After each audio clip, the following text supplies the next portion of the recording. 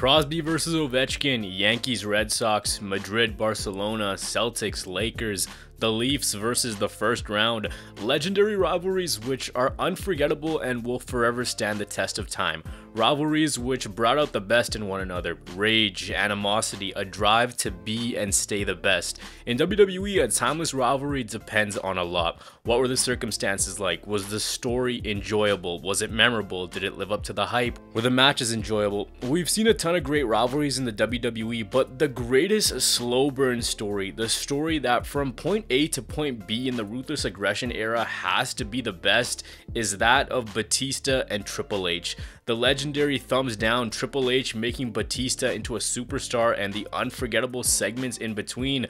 When I tell you this story was legendary, it was flat out godly. It all began in 2003, where Triple H was riding high as the World Heavyweight Champion.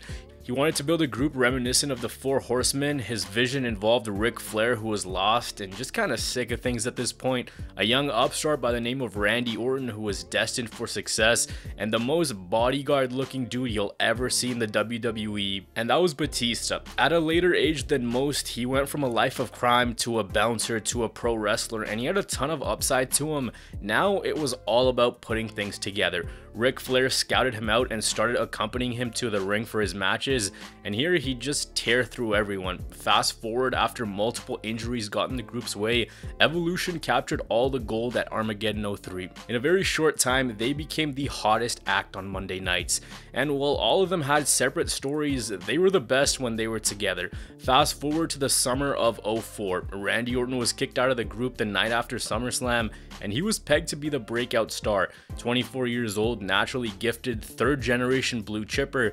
The company wanted to strap the rocket to him immediately. He just wasn't ready for it though. He had some work to do on screen and an attitude to fix behind it. So now it was the three amigos, Ric Flair, Triple H, and Batista. By Unforgiven 04, the Randy Orton World Championship experiment was over, and the championship was back around Triple H's waist. With just a few months until 2005, our story begins. It was November of 2004, and Batista had just lost to Randy Orton. Later in the night, Triple H tells him that he's got to have a talk with Edge and Snitsky. He leaves the world title behind. Batista picks it up, looks at the title, and then just looks off into the distance to signal that it's coming, but not yet. And our slow burner had the flame ignited. At Survivor Series, Batista was eliminated by Chris Jericho in the Team Orton versus Team Triple H match. After that, Triple H offered Maven a spot in Evolution, and Batista went to Triple H, and he was just like, "What are you doing, man?" Batista questioned this, saying that he was thinking about this, and Triple H is like, "You thinking? I thought I smelled smoke." The next week, the game was getting pissed at Batista for not having his back against Maven in the main event, and things were looking like they were about to come to a head out of nowhere. Triple H said that he put Evolution together so he didn't have to jump through hoops every single week, and he made a bet with Batista saying $100 says that you lose your next match too. All the while, Ric Flair is trying to get everyone to relax. Batista decided to take on this bet. He went out and left Chris Jericho laying like he owed him money. He told Triple H that he walked out of the ring and Jericho is being carried out of it, and Batista in storyline was showing aggression, but Triple H told him to win, not to show aggression.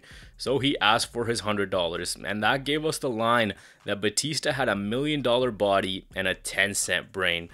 That he wasn't the smartest of the bunch. Keep this line in mind for the rest of the video. So alright, this is happening. Batista is done with Evolution. He says screw you to Triple H, and Triple H is like, maybe I need to find someone to replace you. You guys remember that one episode of Raw where Triple H and Batista had like 5 segments in one night? Over the course of it, Ric Flair goes to Batista telling him that Triple H was his paycheck, telling him that when Triple H was done with the company, this was Batista's industry and that he should apologize. Meanwhile, Triple H was all paranoid that he had to put his world title on the line at the end of the night against Benoit. Before that match is supposed to happen, it's panic backstage because Triple H has been laid out. Guy looks like a truck ran him over, and out of the commotion walks Batista. So you can kind of link the pieces together that Batista's the one who did this. Triple H is knocked out cold and the match is called off. At the end of the night, Batista comes out, calls out Triple H, and Triple H's shirt is ripped. He's a wreck. He has Flair trying to hold him back, but he makes his way down to the ring to confront Batista. They're about to come to blows face to face, and Triple H tells him that he's only got one thing to say to him. Well done, man. The whole thing was a plan to get out of the match with Benoit. They didn't have any problems with one another, they were just swerving everyone. But in this, the reaction to Batista was pretty good, so basically Triple H wanted to play the long game here. They showed us something and then they took it away only to give it back to us later on. Out comes Randy Orton, who is going to be the GM of Raw the next week since Team Orton won at Survivor Series. He booked a battle royal for the World Heavyweight Championship, but then it got turned into a #1 contenders battle royal, which gave us a double finish with both Edge and Error 404 landing at the same time. Meanwhile, Batista and Ric Flair are arguing because Batista could have put the group in harm's way. Rick was mad that they didn't win the battle royal, and Batista is slowly showing signs of turning on Triple H. Rick's like, I got your back, but Batista stays quiet. He doesn't say anything. Orton put Triple H into a triple threat match against both Benoit and Edge. When we got to that match, it was another screwy finish. Edge tapped out at the same time Benoit's shoulders were pinned to the mat, so the world title was vacated. The next week, Vince McMahon comes out to address the controversy, but Triple H is like, Vince, just give me the title, man. This isn't really a conversation. Vince instead puts the decision on Bischoff, saying that he's gonna figure it out. So naturally, Triple H went insane. He's flipping out at Batista for not being mad, calling Bischoff on the phone to just hand over the title to him. All the while, it was going to be Triple H and Batista in a tag match against Jericho and Benoit. After the match ends with a DQ, Batista gets hit by a chair shot by Triple H, by accident of course. The next week, Bischoff returns and doesn't award the world title to anyone. Triple H is on the verge of tears like, please just make the right decision, give me the world title back. If you want to make it feel special, just give it to me. This man made it feel like the end-all be-all, say whatever you want. Big man Triple H was reciting the line that this was best for business all the way back in 2004. Bischoff came to the decision that with New Year's approaching, at the first ever New Year's Revolution, it was going to be a chamber match for the World Heavyweight Championship. In this match, it was going to be Edge, Chris Benoit, Randy Orton, Chris Jericho, Triple H, and Batista. So now all the questions had been answered. How the world title will be contested, where it was, what the stipulation was, and who was in the match. But now we had to see who'd enter last. And here's where the story between Triple H and Batista really started to get going. The rules were defeat your opponent and set a time. Lose to that set opponent and they're in the match, your spot is gone. Both of them had beat the clock matches and Batista's orders were simple. Don't beat the time so that Triple H has more of a chance of entering last. What does Batista go on to do? Well, he beat the time. So they're starting to get in each other's face and Triple H says that $100, I beat my guy faster than you do yours. Alright, a nice little bet again. Triple H was losing his mind on Batista because he wasn't supposed to beat the clock. End of the night, he faces Shelton and the time to beat by Batista is 3 minutes and 2 seconds. Well, Triple H won his match, but he couldn't beat the time. Batista asked Triple H to cough up the money, saying, you said $100 if I beat my guy faster than you. So Triple H is like, Rick, give him $100. And Batista's like, nah, he didn't make the bet. You made the bet. I want your money. Triple H brought out $100 and Batista's like, yo man, just chill. I'm kidding. This was the slow divide that they were making between the two. By having Batista be quicker than Triple H, it established that he was a threat, that he could do things better than Triple H. We're a week out of the chamber match and Triple H is set to face Orton on the go home Raw. He's like, I don't want Batista out there at ringside. So Batista's like, alright, I'll hang back. Unless, you know, he really starts kicking your ass out there. But we all know that's not going to happen. This story fantastically utilized backstage segments. I know a complaint of this era is the show being centered around Triple H in multiple segments. But the story they built here was just special. In retrospect, these slow seeds of dissent between Batista and Triple H really having it get to him is a brilliant job by Brian Gewirtz and the writing team at the time. Randy Orton got the win over Triple H, but at New Year's Revolution, it was Triple H getting the last laugh as the new World Heavyweight Champion. The next night on Raw, Triple H is running everyone down, saying that he's the greatest of all time, that he's the god, every single person in the arena was useless. But there was one man who was far from useless, and that man was Batista. He came out and so did Randy Orton, but he came out with some footage that he thought that the animal should see. Orton said that Triple H didn't really care about Batista and didn't have his back. Triple H didn't really want to see this footage, but Batista did. And lo and behold, it was exactly that. A chance for Triple H to save Batista, but Triple H didn't. So he just goes that I was in the match for 45 minutes, I was tired, I was beat down.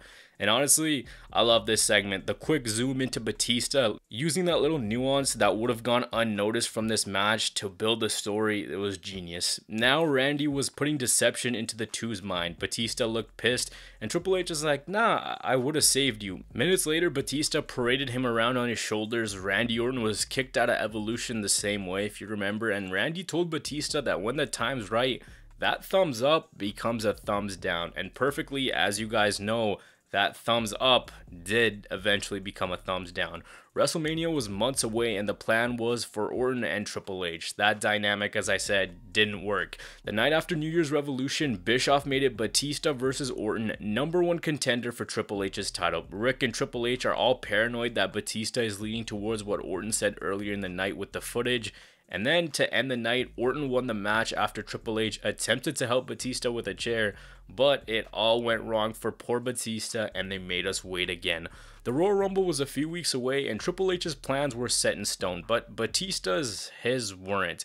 He forgave Triple H, saying that yeah, accidents happen, it's okay.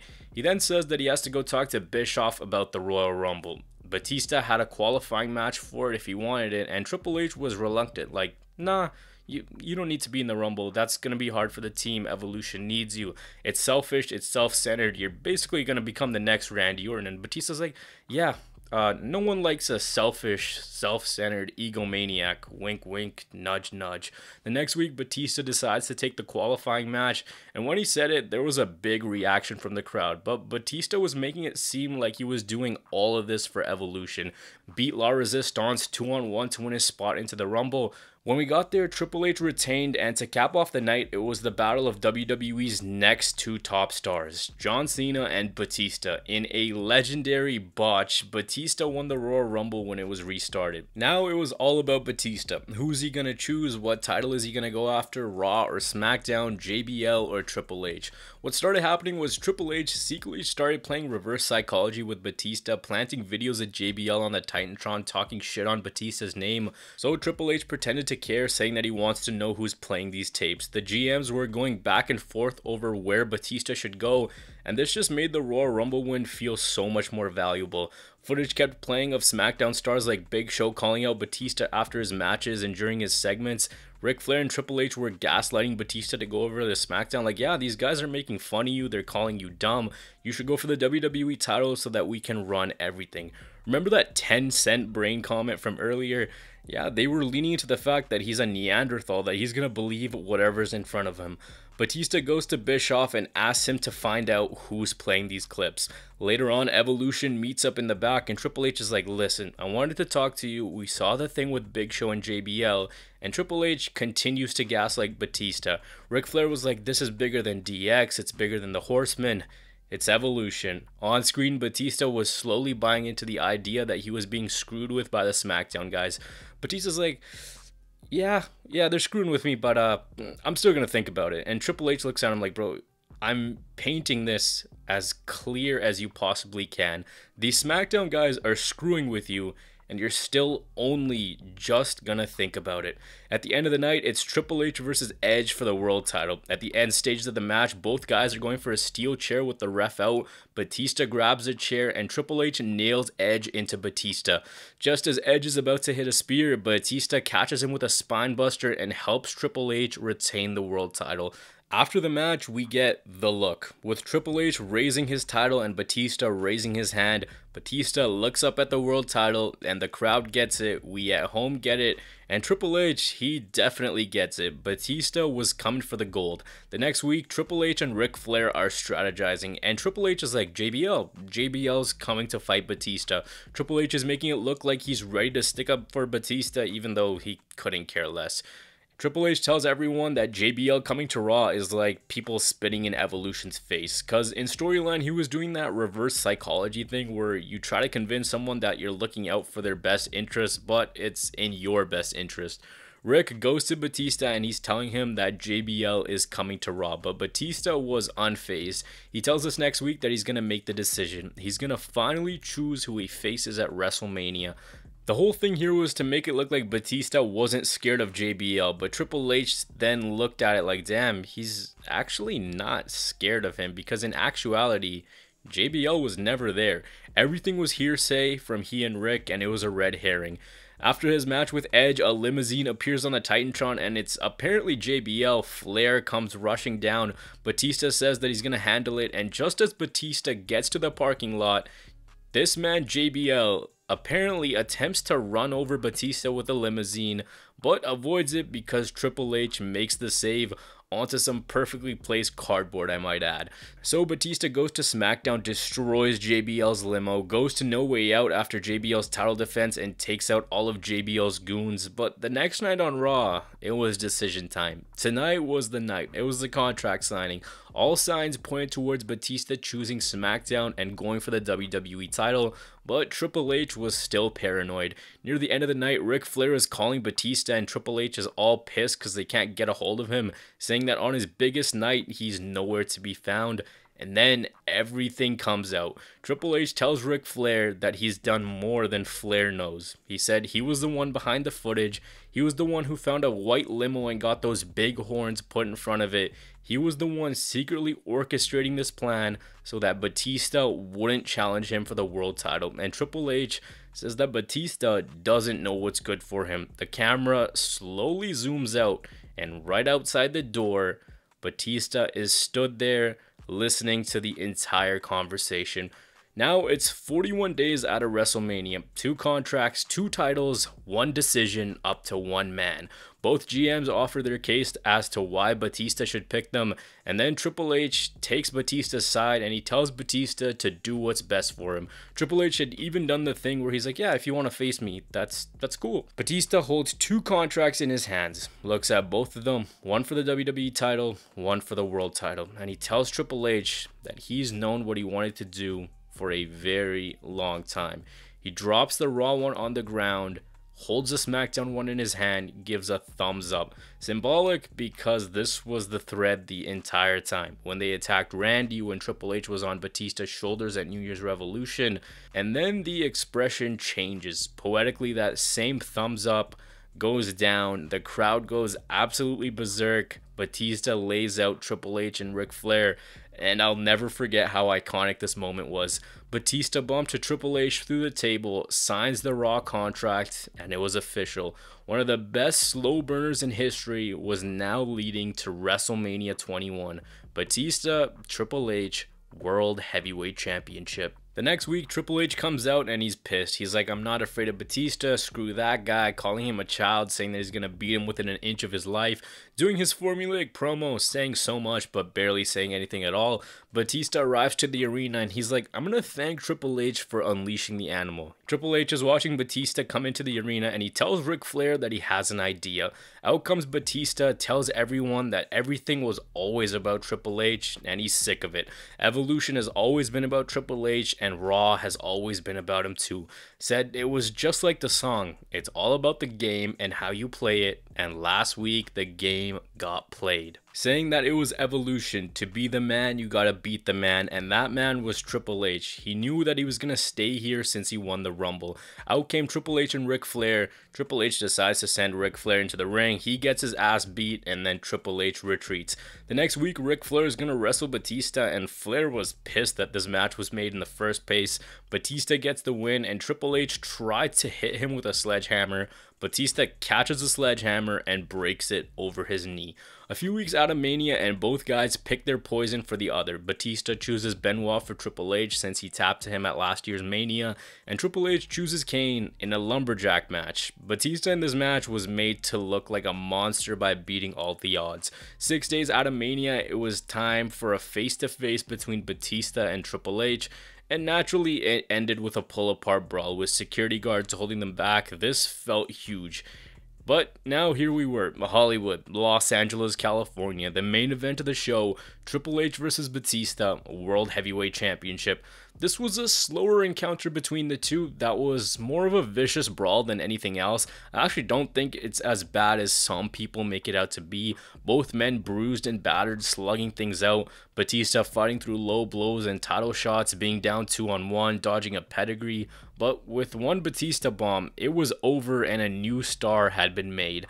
The Beast had been unleashed and the legend of Batista was born.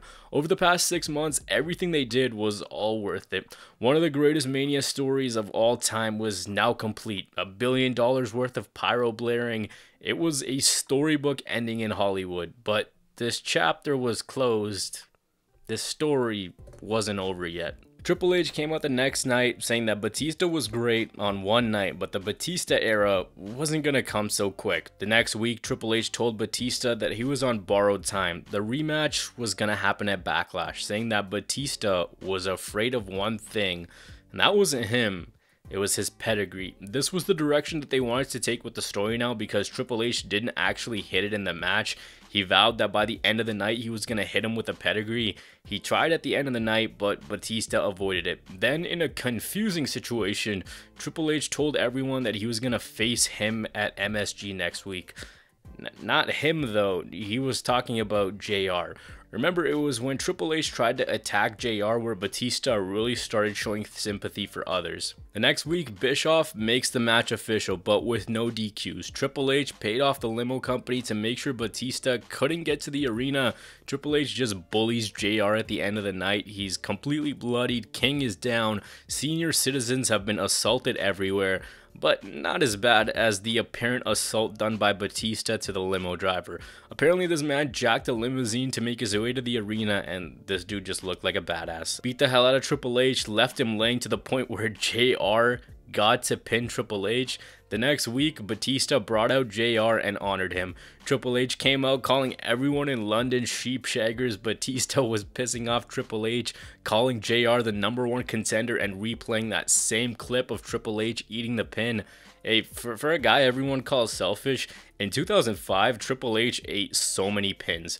Despite everything, Batista's trolling was top tier. Triple H got the last laugh though by hitting a pedigree at the end of the night. The two had a rematch at Backlash, which was another slower paced match but quickened when Batista mounted the comeback. There was a close near fall where Triple H tried to use the title to sneak out the win, but it was again Batista standing tall. After this, an 8-man tournament was started to name a new #1 contender, which was called the Gold Rush Tournament. Triple H at the end of the night took on Chris Benoit. Batista came out to even the odds and he pulled back the ring rope, forcing Triple H to tap to Benoit. And Triple H was just pissed because everyone was making fun of him. Everyone's chanting, "You tapped out." The poor guy was depressed, calling the tournament BS. Batista comes out, they both tell each other how much they hate each other. And then Triple H is just like, yeah, screw this. I'm out of here. I've had enough. He left Raw and he was questioning himself. Something that you didn't see much with the Triple H character because essentially he's just the final boss of the WWE. The finals of the tournament was going to be Kane versus Edge. Edge got the win here. Batista beat Edge on Raw and retained the world title. Ric Flair helped Batista get the win because early in the night these two shook hands and it looked like these two were actually on good terms. But just as Batista was celebrating, Triple H returned.